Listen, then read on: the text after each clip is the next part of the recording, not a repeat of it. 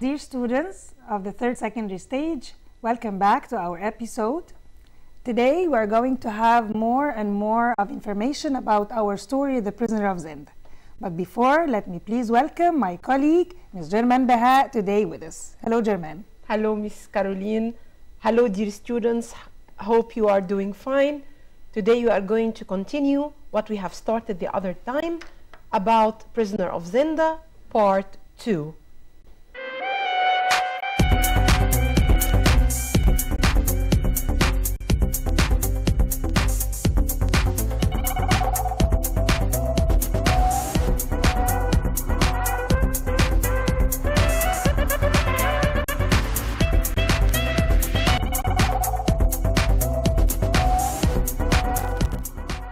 The Prisoner of Zenda, Chapter 3, Part 2.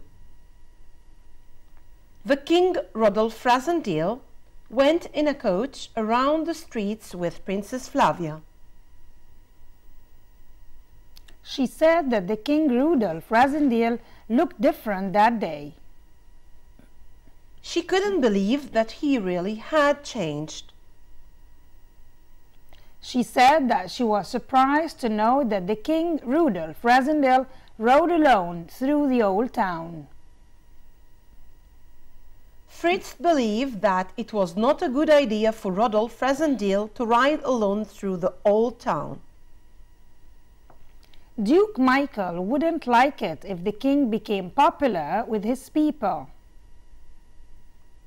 Rodolphe Razendale couldn't leave the city without a permit from the king. Colonel Sapt asked Rudolph Razendale to imitate the king's signature on a form. Rodolphe Razendale refused to do so, so Colonel Sapt imitated the king's signature. Sapt told Fritz to guard the king's bedroom and prevent anyone from getting in, even if it were Duke Michael himself. Sapt and Rodolphe Razendale left the palace through a secret door in the wall. At the city gate, the guard was not there and the gate was closed. Colonel Sapt gave the guard's daughter a form from the king and a coin. The girl gave Sapt the key and they left the city. Nearly everyone in the city was in the streets celebrating the coronation. Sapt and Rudolph Razendale were going to the hunting lodge to bring back the king. Far behind them, they could hear the noise of some horses coming towards them. They could hear them because the wind was blowing towards them. They hid in dark trees to see who was coming behind them. They saw Duke Michael and Max Holf. Duke Michael and Max Holf were going to the castle of Zenda. They received the message that all was well. The Duke's men killed Joseph, the king's servant, and kidnapped the king and took him to this castle of Zenda. Sapt could have shot Duke Michael, but he realized it wouldn't have helped the king at that time. When Sapt and Rudolph Razendale arrived at the hunting lodge, Sapt found some dirty, torn handkerchiefs, which he used to tie up Joanne's mother. They discovered that Duke Michael's men freed the woman. They found Joseph's body. They thought that it was Joanne's mother who told Michael's men what had happened. Sapt and Rudolph decided to go back to Stralsund. Let's first discuss what we have already read together. الجزء الأولاني بيتكلم على الأحداث اللي حصلت بعد الكورونيشن سيرموني، بعد حفلة التتويج، وازاي ان برنسس فلافيا كانت مبسوطة جدا من التغييرات اللي حصلت في شخصية كينج رودولف، وما كانتش كمان قادرة تصدق انه هو فعلا مشي لوحده في وسط الناس الفقراء. بعديها على طول سابت ورودولف راحوا للهانتينج لودج علشان خاطر يحرروا الكينج. الأنباء بتاعت وجود الكينج وسط البور بيبل أثار غضب بلاك مايكل، لأنه خايف جدا إنه الملك يكون له شعبية وتزداد شعبيته وسط الناس. رودولف رازندايل علشان يقدر يسيب القصر ويتحرك من مكانه كان لازم يكون في بيبر، ورقة ممضية من الملك بتحركه. طلب منه فريدز ان هو يمضي الورقة فرفض، وفريدز اضطر ان هو يزور امضة الملك عشان يقدروا يسيبوا القصر ويخرجوا. وفعلا على الباب ادى الجواب للقائد الموجود على الباب واتحرك وساب القصر ومشي. مشوا في طريقهم للهانتنج لودج علشان يروحوا يحرروا الملك اللي كان مسجون هناك واللي كانوا سايبينه. وهما ماشيين في الطريق اكتشفوا ان في صوت تاني موجود على الطريق، وفعلا كان الشخص ده بلاك مايكل ومعاه ماكس هولف المساعد بتاعه، واللي كانوا قرروا ان هم يتحركوا يروحوا على زندا لان جات لهم رسالة بتقول all is well. all is well معناها كل شيء تمام، واللي كان تمام كان معناه انه الملك اختطف وانه جوزيف الخادم بتاعه اتقتل. ودي كانت الاشاره اللي كانت متفق عليها ما بين ديوك مايكل وما بين الرجاله بتوعه ان هم دول اللي هيقدروا يخلصوا الكينج من المكان اللي فيه ويخطفوه على القصر لزندا. نشوف مع بعض the rest of the questions. Let's have some more questions to answer. What did Princess Flavia think about Rudolph Rassendyll ride through the old town alone? She thought the people there must have appreciated what Rassendyll had done. According to Flavia, how did the king Rudolph Rassendyll look different on the day of coronation? She thought he looked more tired and serious. She couldn't believe that he had really changed. Who could Rudolph Rassendyll get a permit from to leave Ruritania? He could get it from the king of Ruritania. How did Sapt and Rudolph Rassendyll leave the palace after the coronation? How did they go this way? They left the palace through a secret door that led to a dark secret passage because they didn't want anyone to see them. What did Rudolph Rassendyll do as not to be recognized while he was going with Sapt to bring the king back? His coat and hat covered his face and hair, and he tried to stay low on the horse. What did Colonel Sapt do to persuade the guard's daughter at the gate to give him the key? He gave her a form from the king to give it to her father and gave her a coin. Why did Colonel Sapt get off his horse and put his ear to the ground? He wanted to make sure if there was anyone coming behind them. Who was Max Hoff? He was Joanne's brother who worked for Duke Michael. Why did Sapt and Rudolph find when they reached the hunting lodge? When Sapt and Rudolph Rassendyll reached the hunting lodge, they found that it was dark and quiet and no one came out to meet them. The king was kidnapped and Joseph was killed. Who kidnapped King Rudolph V and why? Duke Michael kidnapped him because he wanted to take the crown. Why does Rudolph Rassendyll suggest collecting every soldier in Strausow? To catch Duke Michael before he kills the king. Why did Duke Michael's face turn white when he saw the king Rudolph Rassendyll? Duke Michael's face turned white because the king was supposed to be lying unconscious in the hunting lodge after eating the poisonous cakes. He knew that Rudolph Rassendyll was not the real king. Did Michael realize that Rassendyll wasn't the real king? How do you know? I think he did because he was sure that the king was poisoned by the cakes he ate the night before.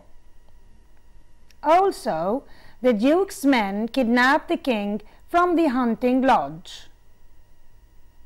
Did Princess Flavia know that Rasandil wasn't the real king? What did she say about him? No, she didn't know he wasn't the real king. She said that he looked different and he was more tired and serious.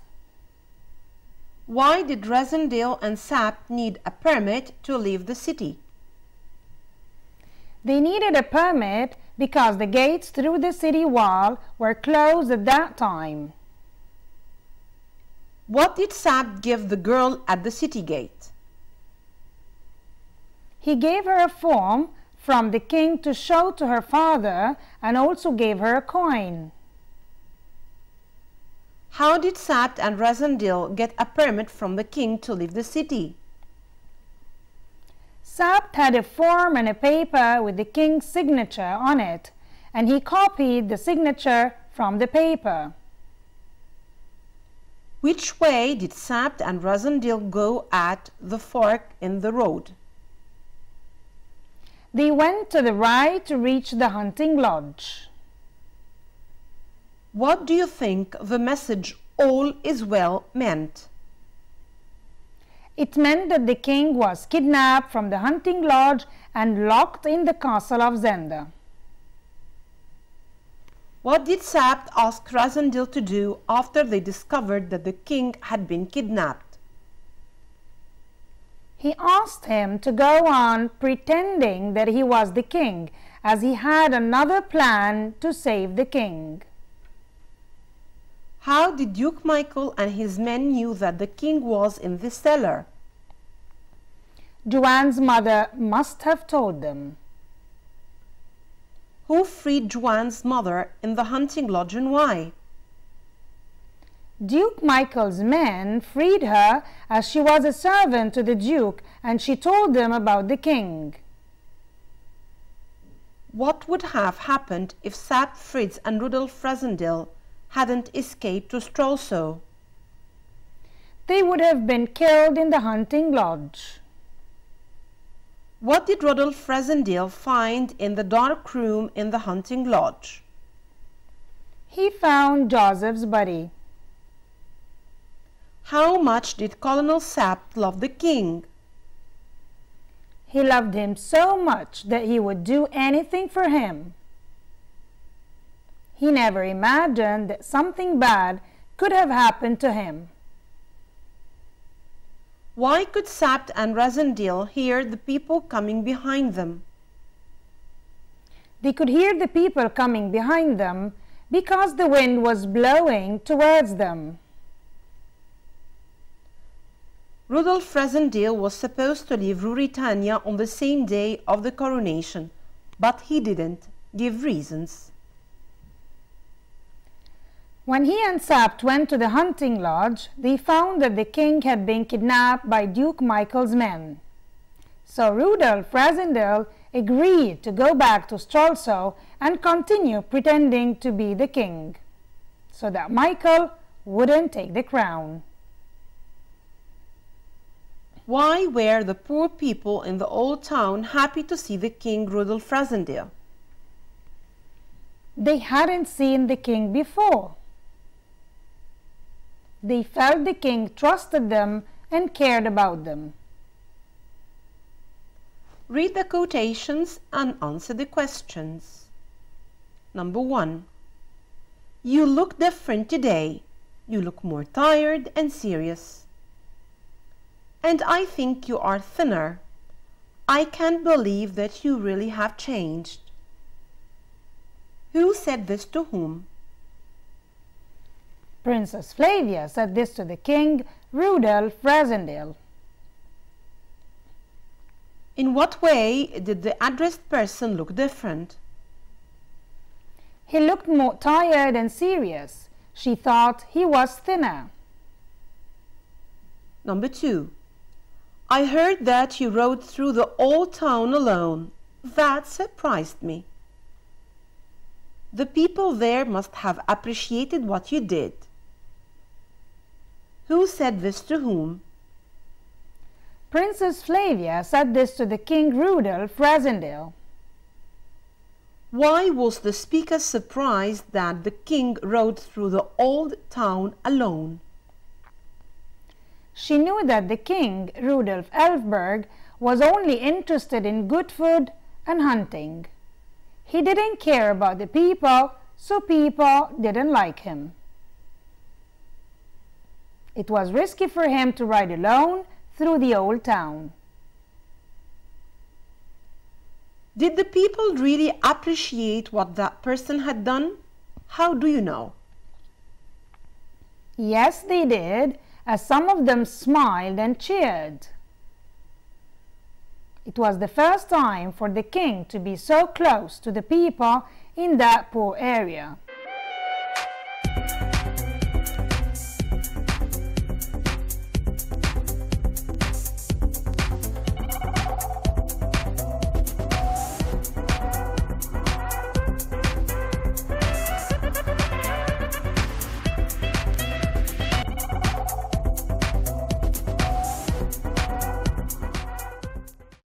When Colonel Sapt discovered that the king had been kidnapped from the hunting lodge and his servant Joseph had been killed,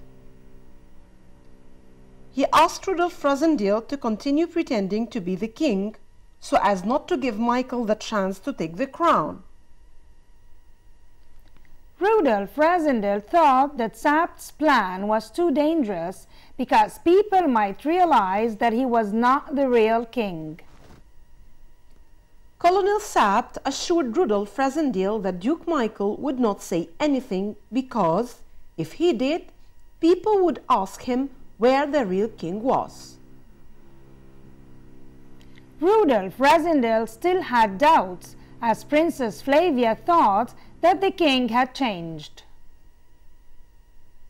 Sapt agreed that the plan was a risk, but he told Rudolph Rassendyll that if there was not a king in Stralsund, the city would belong to Michael within 24 hours. Even if the real king were dead, Rudolph Rassendyll would stay king. While Sapt and Rudolph Rassendyll were getting ready to leave the hunting lodge, Michael's men arrived. They had brought spades with them. They came to bury Joseph's body in order to hide their evil work. Sapt and Rudolph Rassendyll fought against Michael's men. Rudolph Rassendyll knocked one man off his horse, then hit another man with his sword.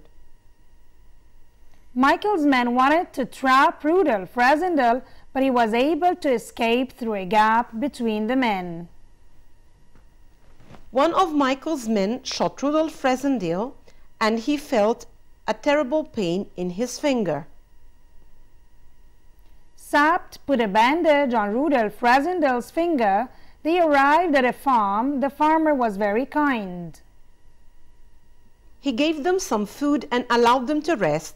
Rudolph Rassendyll covered his face so as not to be recognized by anyone.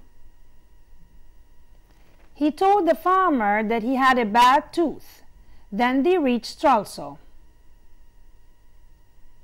At the palace, one of Sapt's servants was waiting for them. His name was Freiler.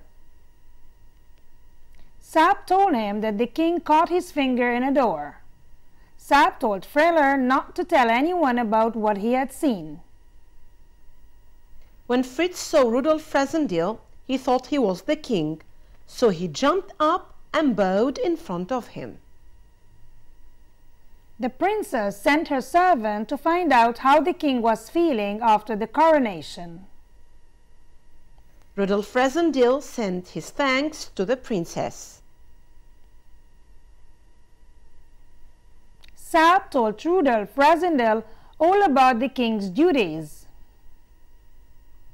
Sapt told Rudolph Rassendyll what he ought to do and what he ought not to do, and also what he should say to the many important people he had to meet during the day. Rudolph Rassendyll was very worried when he met the French ambassador because he asked him a question that he could not answer. Rudolph Rassendyll told everyone that he could not write because of his finger. So many important documents were not completed. Fritz believed that they should plan how to attack Michael. Sapp believed that Michael would not kill the king because he knew that if he killed him, Rudolph Rassendyll would stay as king instead. Michael's 6 men are special soldiers who Michael kept in his house all times. They were completely loyal to him. 3 of them were from Ruritania and the others were foreigners. Half of them were in Stralsund with the Duke, and the other half were at the castle of Zenda guarding the king who was held prisoner there. The king Rudolph Rassendyll wanted to make himself popular. He wanted to stop the poor people of Stralsund from thinking badly about him. He didn't want them to side with Michael if there was a fight. Rudolph Rassendyll had a plan. He rode his horse through the park with Fritz and waved to everyone who bowed to him. He wanted the people to know that he cared about them. He stopped to buy flowers from a poor young girl with a gold coin. This attracted the attention of a lot of people. Hundreds of people followed Rudolph Rassendyll to the palace of Princess Flavia, who was very popular with the people of Ruritania. Rudolph Rassendyll decided to be careful when he talked to the princess. He did not want to say too much to her, or she would realize he was not the real king. Flavia told the king Rudolph Rassendyll that he had completely changed since he became king. Rudolph Rassendyll told Flavia that he wanted Duke Michael to be near him because he was his half-brother. Flavia looked at him strangely because she knew that the king and Michael were not good friends, as Michael wanted to take the crown. Rudolph Rassendyll didn't realize that Michael was waiting outside, as he couldn't enter without the king's permission. Rudolph Rassendyll apologized to Michael and told him he didn't know he was waiting. Rudolph Rassendyll said that his hand was hurt because an animal bit him. He meant Michael. Rudolph Rassendyll thanked Michael for the splendid coronation. He also thanked him for the great time he had had at the hunting lodge. When Michael heard that, he jumped to his feet and walked angrily to the door. Michael introduced 3 of his 6 men to Rudolph Rassendyll and told him that they were loyal to the king. One of the 3 men smiled when Rudolph Rassendyll spoke to him in English. Rudolph Rassendyll was sure that all the 6 men knew that he was not the real king.